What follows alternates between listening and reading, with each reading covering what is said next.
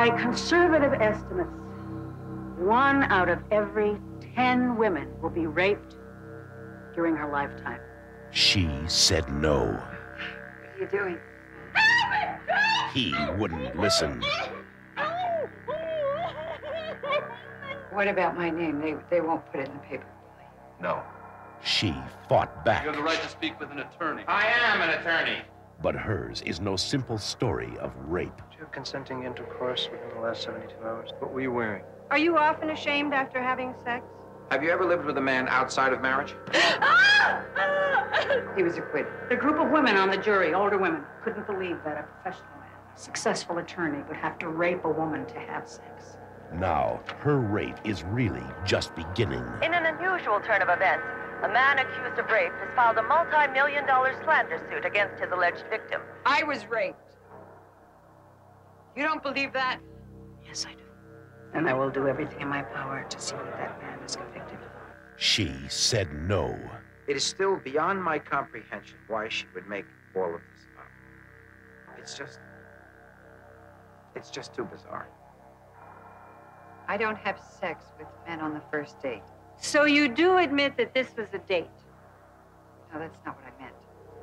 How much wine did you have to drink that night? She liked to talk dirty.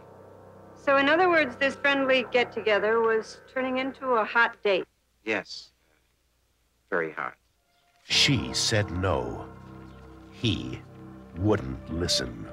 I still love you. He's insane. You know what he's trying to do? He's trying to drive me over the edge, and you have to stop him. Oh, God. How was sex with Miss Early? Good? But you found her a little aggressive, isn't that what you said? Yes. I would think a man like you would like a woman to be a little aggressive. Not in bed. Why?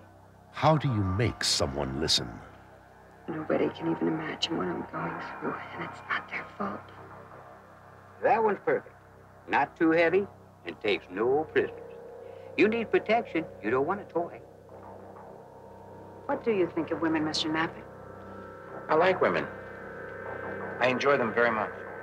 Judd Hirsch, Lee Grant, and in the most powerful performance of her career, Veronica Hamill. You know what it's been like to be undressed in public? Brown. To be called a liar? Brown, please. A whore? I said no Your Honor. to this man, and he wouldn't listen. The defendant should be silent. She said no.